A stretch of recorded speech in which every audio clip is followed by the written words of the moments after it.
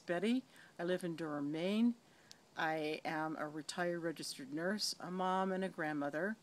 I have been very passionate about toxic chemicals in our products, both from my own personal asthma and breast cancer and the links, and also seeing sicker patients while I took care of them in the hospital, and know that we need to find preventative medicine rather than causing cancer with our toxic products. A sicker patient costs more money.